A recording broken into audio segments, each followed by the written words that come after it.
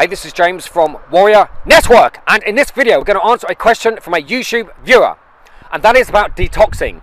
So this video is going to be about detoxing your body from poisonous substances. Now, you also mentioned in this comment that you had taken something and allowed yourself to take something into your body. We're not going to discuss what it is, but what we're going to say is, why the fuck did you do that? Probably because you were told to do it by someone on the television. And this really fucks me off. The television, look, let's just talk about this for a second. The television is a programming device, pure and simple. You can do the research into this. It is a programming device and it's designed to put you into a susceptible state. Anything, yeah, it literally puts you into a hypnotic state. You can do the research into the rate that it flickers at, and as you watch it and you sit there, you sink into a hypnotic state, and at that point, you are very, very susceptible to being programmed subliminally. This is dangerous shit. Very dangerous stuff. It controls the way that you act and the way that you think, which will control the outcome of your life. Do the research. That's all we can talk about on this channel, is just do the research into a television and also all the stuff that you watch. It is designed, and think about it, all the soap operas, all the films, all the documentaries, and all this stuff, it is designed to literally craft and design the way that you think. We'll leave it there. If you have taken something into your body that is potentially toxic and poisonous, then first thing to do is stop doing that.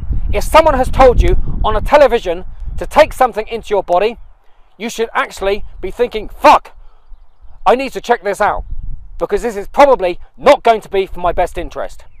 If you have done this and you want to detox for any other reason, then what you do is you fast your fucking ass off. If you are fat, you follow the Warrior Network protocol, okay? You can fast easily. If you are lean, then you are going to have to fast for as long as you can comfortably before you refeed.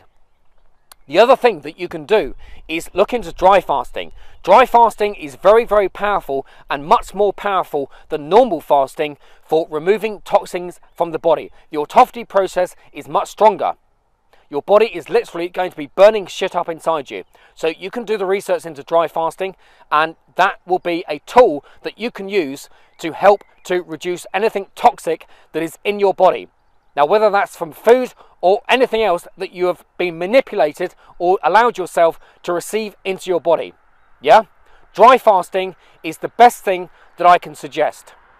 And the next best thing is, don't ever fucking do that again, yeah? Don't ever allow yourself to accept something inside your body without first doing your own research. It is as simple as that. And that's all I'm going to say on the matter. So, dry fasting. There's not much information on my channel about dry fasting because I haven't done much dry fasting myself, but here's some suggestions for you. Do the research on channels that do have someone that's done a lot of dry fasting. The longest dry fasting I've done is 44 hours. It is very, very powerful for detox.